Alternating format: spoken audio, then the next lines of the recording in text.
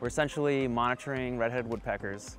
We're seeing their whole breeding season demography. So we're monitoring the birds, seeing where they're nesting.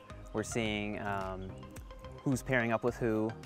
And then what we're going to do from there is we'll monitor the nests, see when the eggs hatch, when the nestlings fledge, and then when they fledge, we're going to put radio transmitters on them, and we will track the fledglings through the summer, essentially till fall, when they're independent.